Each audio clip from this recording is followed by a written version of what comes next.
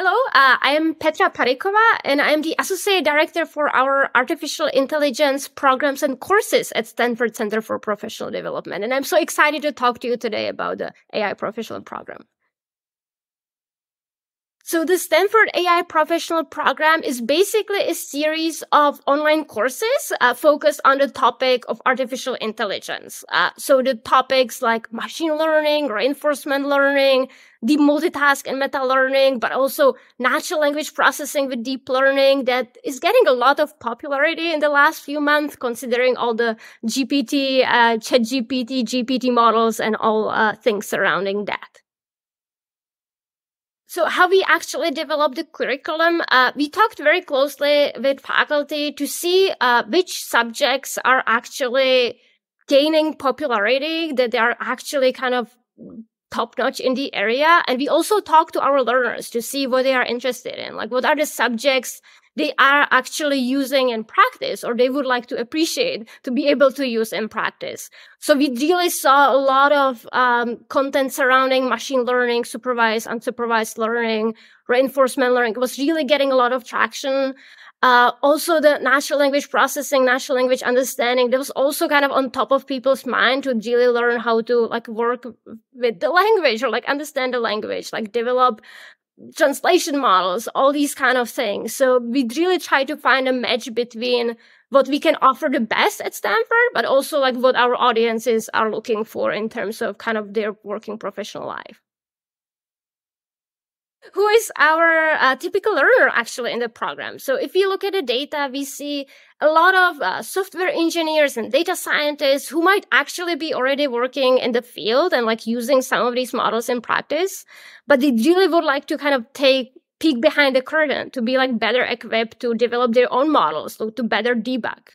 That said, like we have such a wide range of other learners, working in the industry or like working also in academia, interested in maybe, like looking to apply artificial intelligence into their field. Like maybe they are social scientists, like studying political uprisings, but they would like to use like artificial intelligence, machine learning principles into applying into their own field.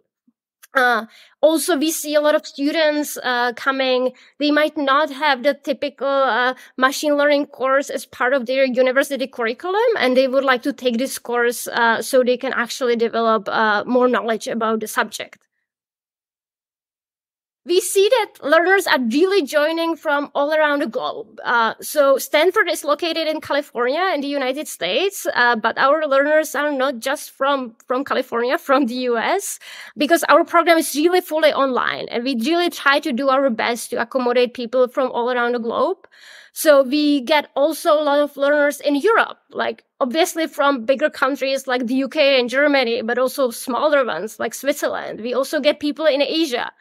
We get people from South America, Africa, wherever you're coming from. We try to like accommodate also your time zone as much as we can. And also it's likely that you won't be alone, like in your own time zone. So if you're joining us from the other side of the globe, we would love to see you in the program also.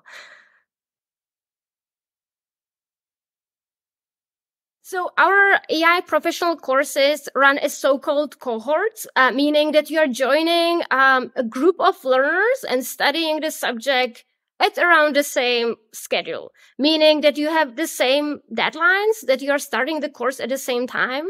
It doesn't mean that you need to work with the other people at the same time, like you can work on the assignments and on the lecture videos based on your own schedule.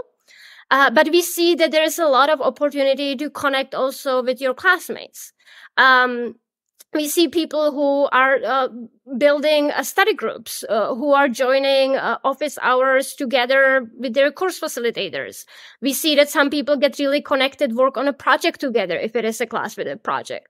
That said, like we understand that some people just like working alone. They don't want to be really distracted by others. So if that's your type of learning experience you wish for, is also an option, obviously. The only goal is basically to pass the course if that's your goal also. So when you join our courses, you will be joining a group of, let's say, 120 to 150 learners. And we know that it's a big number, right? And especially in a technical subject and deeply advanced technical subject of artificial intelligence, you might need support. Like you might have some questions. So we basically split this group into few, and we try to connect you with a course facilitator in a ratio of, like, let's say one course facilitator per 25 students. So that course facilitator really is able to take the time to join a one-on-one session with you. If you have questions over email or over Slack, that he or she, they're able to like jump and help you with that, because that will obviously be not as possible with like such a large group of students. So we always have few course facilitators as part of the courses who are subject matter experts, who took the original artificial intelligence graduate course. So they know the rigor of the course. They know the subject very well. And they also very often work in the industry. So they are also bringing in the industry knowledge. So you will be connected to these subject matter experts, basically teaching assistants, if you will, which is one of the resources that might be helpful in case you would like to get some support with subject matter questions. And the other advantages or like very useful tool we have is a Slack community. So at the beginning of the course, we invite everybody over to Slack. If you don't wish to join, obviously nobody will force you, but we hope that you will join us in Slack. And the Slack is organized based on the assignments and based on the lectures, and you have a chance to ask your questions live. And in addition to having kind of the direct connection to course facilitator, the Slack community is including like all the other learners and all the other course facilitators. So just from kind of the game of numbers, you can see that the probability of getting a faster response is probably much higher. And our Slack communities are very lively, often very lively, students asking questions, getting responses from their classmates, getting responses from the course facilitator. So you're usually able to kind of come up with the solutions, debug, like all these kind of things much faster. That said, right, like ultimately it's your responsibility to working on the assignment. So like, I must say, don't expect that they will provide you with the solutions, but like it will be more kind of a pointers to navigate you towards like actually finding the solution on your own. Our courses are based on graduate lecture material. So we are actually not trying to make them easy. We are trying to make them more manageable for people who are working. So the time commitment is still kind of high, but like people who stay in the course, they are still able to kind of manage their work life, family life. But given the rigor and depth and breadth of the subject, we must ask for some prerequisites that you come with. So we expect that you have a solid knowledge of Python programming language. We also see people who have different coding experience. We do recommend that you familiarize yourself with Python before you join the course and that you know it very well, because all the assignments, all the coding assignments will be in Python. And the class honestly goes by very quickly. So there will likely not be like too much time to kind of start from scratch and learn Python from scratch. The other kind of two elements are kind of linear algebra, probability review, and kind of math you might have learned, hopefully you have learned in as part of your undergraduate studies or graduate studies, or like maybe you learned it on your own, because we also get a lot of people who study these subjects on their own. But we do expect that you have a solid also foundations in these subjects, because some of the courses include written assignments that will require that you will be potentially doing some derivation, that you will be really trying to do some of the kind of foundational work behind the AI algorithms. So you will show us that you have the prerequisite in the short application. Don't be too worried. Like there is no like a huge process of like applying and spending 2 hours on an application. It's really short. But what we are really looking for is for an explanation. How do you know the prerequisite? So like, what's your level of Python? Like, are you using it day to day at work? Or did you learn it a few years back and you applied it on a project? Those are kind of the types of informations we are looking for in the application. It can be a few sentences, but like, please be clear. And, you know, the application should be fairly quick. Once you're accepted and you join one of our courses, you will receive an invitation to our orientation session approximately, I would say, 9 to 14 days before the class starts. So should the class start on January 1st, probably 2 weeks before, you will get an invitation to orientation, which is a Zoom session with one of our program managers who will kind of walk you over the details. You will also receive the syllabus where you will be able to see the assignment deadlines. You will be able to see some of the useful information about how the course will run. And you're always able to ask us any questions. We have a course team email where you are able to reach out to us. You can also ask during the orientation. That should hopefully help you with kind of getting set up. On Friday before the course starts, you will be receiving a Slack invite. So you're already able to join our Slack workspace.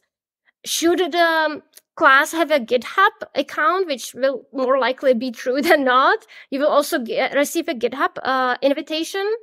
And then our classes always start on Monday. So on Monday at around noon, you will be getting access to the course materials, all the course videos at once. So technically, if you're very motivated and if you got the time, you can really get ahead and like start watching the lectures, like kind of day by day. We absolutely understand that this might not be possible for everybody, but we just want to give you the chance to kind of jump back and forth based on what you need. And you will start working on the assignments.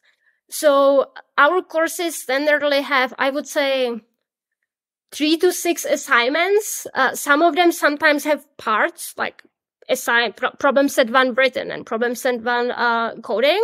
But I would say that's the average of the assignments. And we try to schedule the deadlines to maximize the number of weekends you have to work on them. So we absolutely understand that like during the week, you might not have as much time.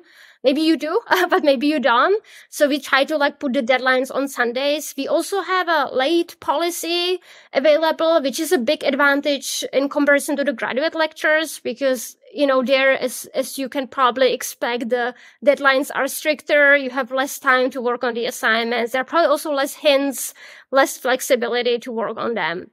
And once you submit, if you are working on a coding assignment, we have developed auto graders, which is again a huge advantage, we believe, in comparison to the graduate course, because you're really able to get a very constant feedback about what might be happening, and what might be wrong. So you can kind of go debug and like re-upload your assignment solution again. If you are working on a written assignment, once you submit, you will be receiving kind of written feedback within, like I would say, few days, depending on the schedules after the deadline. So in terms of what makes you successful and how to actually pass the course, we basically expect that you get 70% on the assignments. So let me repeat. In order to pass our courses, you will need 70% on the assignments. So our courses are pass-fail. We don't offer letter grades. So you basically either passed or didn't pass. If you passed, you will be getting a certificate. If you didn't, you will not get a certificate. And you will need 70%. So the assignments have specific number of points they can give you depending on their difficulty level. And we also always advise people to strategize a little bit. We get so many high achievers who would like to get 100% on everything, or like ideally 110%, and we love them, but we also understand that some people might not have as much kind of flexibility at home or at work to really get to 100% on each single assignment. So there is a little bit more flexibility built in on making this happen. So at the end, once you get 70%, you will be passing. So let me share some tips that I think might be helpful if you're thinking of applying and then succeeding in the program. So before applying, we generally recommend that you kind of go back to your notes from the school about linear algebra probability and try to kind of get again ahead of the subject. And also that you familiarize yourself with Python should you like know some other coding languages and you might be lacking that knowledge. So that really gets you kind of well prepared for starting on the program.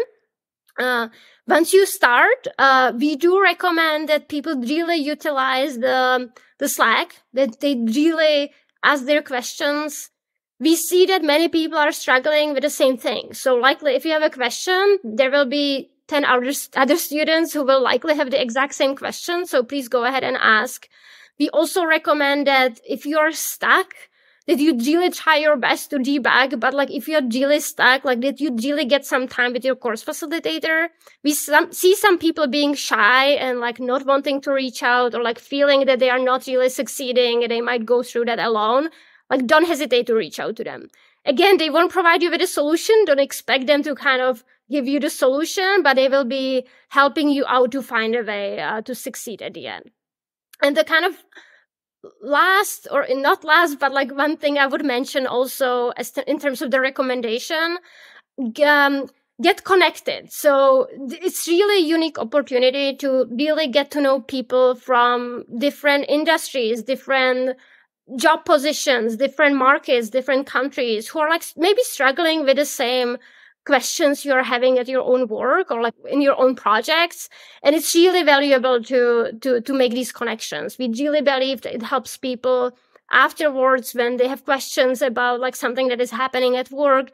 We really see some people staying connected, really like even meeting in conferences or like in projects afterwards. Or I know during pandemic, many people made connections also on personal level because it was so hard to make connections in the real life. So we really encourage you to do that. We understand that for some people it's uncomfortable. We don't force you. You can also work on everything alone. But if you're actually interested in getting connected, like just go for it, right? Like be a little bit courageous and try to make connections with others. So what benefits you actually get from the program? So one of the things is definitely the content. So we really cover the rigor of top-notch algorithms that are in the world right now. We really cover machine learning, really in a lot of rigor. We cover reinforcement learning, natural language processing with deep learning. We have new subjects like deep multitask and meta learning, which is like really making machines or like algorithms to really make decisions kind of on their own and being able to generalize. All these kind of like this content perspective, we believe is really bringing a lot of value for your own work and for your own knowledge. Since we are really going into depth, so our courses are really not covering just the surface, we are really going into depth. We believe that it really helps you with debugging, that it really helps you with developing your own kind of machine learning solutions or like your own models, your own artificial intelligence tools, that you're really able to become creative, that you're not really just like using the packages that are available and like being stuck with them because you're not sure like what else to do. So we really believe it helps you with that. So that's definitely a big part of the content. That's also one of our goals to make the content available more widely. So actually, and it might be surprising for some, we offer a lot of the content for free. So you're actually able to go to YouTube and watch these lectures for free on YouTube, right? But then the question is, why should you even join the program? So that's actually, we think, the value we are bringing in terms of, first, like being accountable, right? So we know that life comes into the play and you're not able to like finalize or like really watch the lectures like in your own schedule. So we really hope that we are bringing you the accountability of like, okay, there are some assignment deadlines I need to finalize. I really want to pass the course. So I'm really working on the assignments. The other part is the human connection or like the connection to course facilitators, the subject matter experts who are really deep into the field. And also like other professionals, other working professionals who might be struggling with the same subjects. So that's what we also think that it might be a little bit harder if you work on these topics alone for free online. So we really try to also have assignment overview sessions. We try to like invite faculty for a Q&A so you're able to ask questions. We are trying to have industry-related sessions. Like we really try to bring a little bit more value in terms of making the connections outside of just like the online content available to you. And the third, I would say that, Stanford is like very renowned university and getting a certificate still from Stanford School of Engineering is really valuable in the job market. So We actually recently started with digital certificates that you're able to put on your LinkedIn. We do see that people are really posting it. I talked to some of our learners that successfully completed the program or successfully completed the courses. They were able to like apply for new positions, like being able to really kind of showcase their work with like well-known university on top of their certificate. So like outside of the content, outside of the connection between the experts and the other kind of networking possibilities, we believe the certification and the rigor and the end product is really valuable in today's market.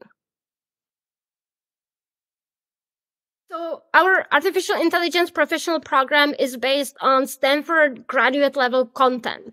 So actually you're able to join the actual graduate class taught at Stanford, which we believe is fairly exciting because you can join it from home with a little bit more flexibility in terms of when to work on the assignments, when to work on the lecture videos, when to watch them, that you're kind of not stuck with some specific time of schedule. But we also believe this brings a huge value of actually learning from Stanford faculty. And they are very well renowned in the area. They are very well known computer scientists in the field.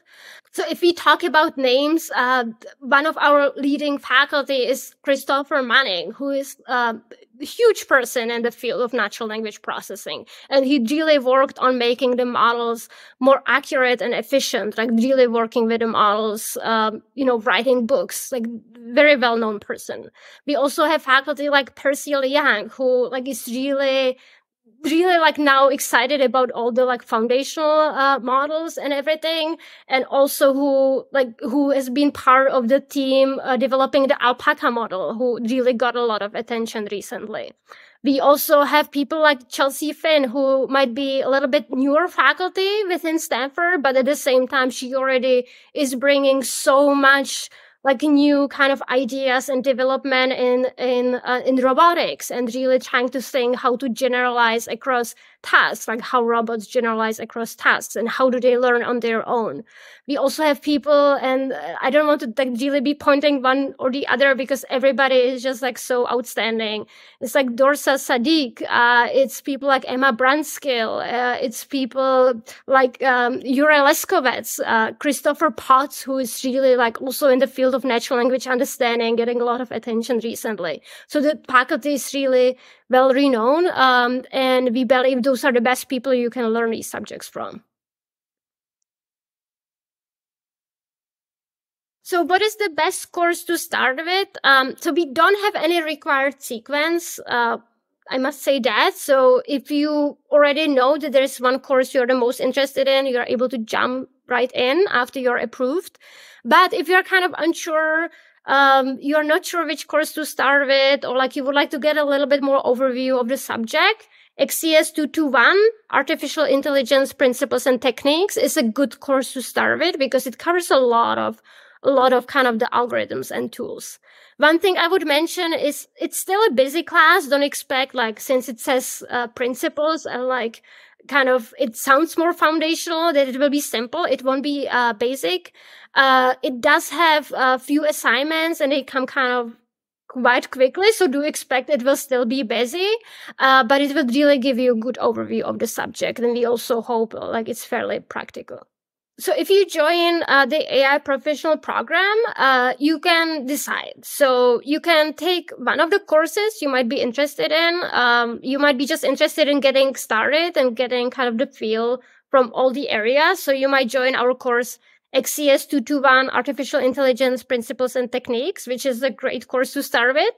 And that might be it. And like, if you do pass this course, you will get a course certificate, you will get a digital badge, you will be able to show your employer, especially if they are reimbursing you, that you actually succeeded in this course. But also, you don't need to join just one class. You can kind of decide how many you would like to take. If you complete 3 courses, any courses within the program, you will be getting a program certificate. And the program certificate is basically a professional certificate in artificial intelligence. And it really kind of builds on the rigor you have learned throughout the program. We see that some people stop that's their motivation. They would like to get a professional certificate, get the 3 courses kind of in their pocket. But we also have people who just continue and they are on their 6th, 7th course. And they just like love taking the courses like one by one. And some of them are actually interested in coming back and starting again. So I would say it really depends on your motivation and like what you would like to do. So you're always welcome to join one class. There is no disadvantage of that. You can also join 3 classes. If you pass, you will get a professional certificate, but you can also keep going if that's what you want to do. So our courses cost $1,750 per course. If you take just one course, if you take the whole program, you will be paying 3 times $1,750. If you're unsure about kind of the schedule and the rigor of the program and like kind of assignment deadlines and all these kind of things, we always try to make the content also available for free. Especially if you're coming maybe from a little bit less privileged background that you can't afford like $1,750 for a course. We totally understand that you might want to learn this on your own. So if you go to YouTube, Stanford Online YouTube, we offer, I would say, majority of the courses in the AI professional program over there. So like just find a class name, you will be able to get the content. And also our Stanford faculty, they're just wonderful in making the content also available on their graduate course pages. So if you kind of Google around the Stanford graduate class, you will often be able to find some of the slides, probably access to the assignment. So technically you can also work on all of these kind of on your own. So what benefits people actually see after completing the course? So one of them is definitely like really being much more in depth of the subject, like really understanding the algorithms much more in depth and really understanding what is happening kind of behind the curtain of many of them. Definitely they bring hopefully more connections, like more kind of understanding of the field. But also in terms of kind of the practicalities or like what kind of takeaways or like what it helps them with is we see people transitioning their careers. So they might be engineers working in some specific industry, never working with any of the AI models, and they start implementing it and they see actually that this is the interest they might be wanting to dive deeper into. So they are transitioning their career. We also see people getting more and more involved in their own job, at their own kind of position in more AI projects and getting like promoted thanks to that, or like getting kind of more job opportunities within their organization just because they learn more about the subject.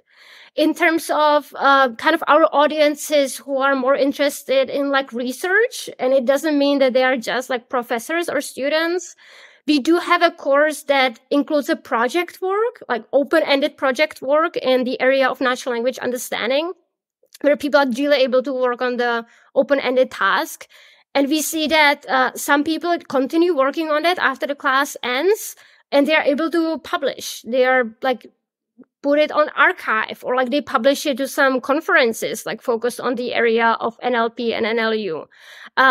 We also saw some people presenting at some conferences. So we usually tell people they can take from the course what they want. So some people kind of do the bare minimum to pass. They do 70%.